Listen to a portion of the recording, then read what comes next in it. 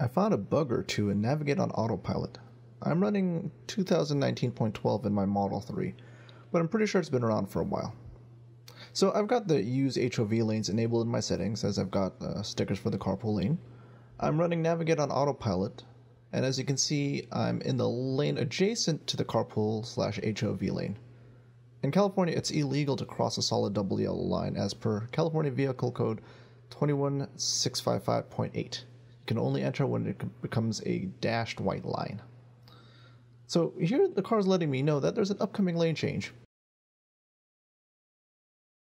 Surely it will wait until the lane opens up, right? Wrong. Looks like it's signaling to get in. Well, let's just cancel the lane change. Let's try that again. And again. And again. And again. Better cancel nav on Autopilot. Send a bug report too. So scrubbing forward, eventually it opens up. I re-enable Navigate on Autopilot, and it does fine changing over. Well, not great, as it was trying to break the law. At least it wasn't super dangerous.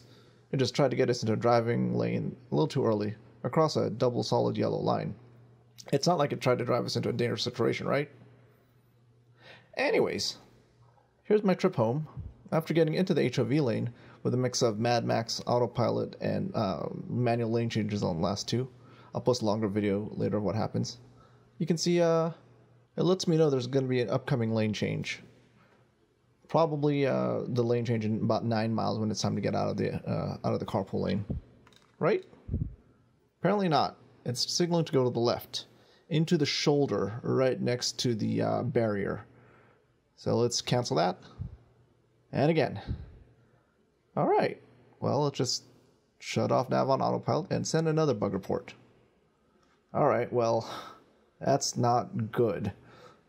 Hopefully these will be resolved soon.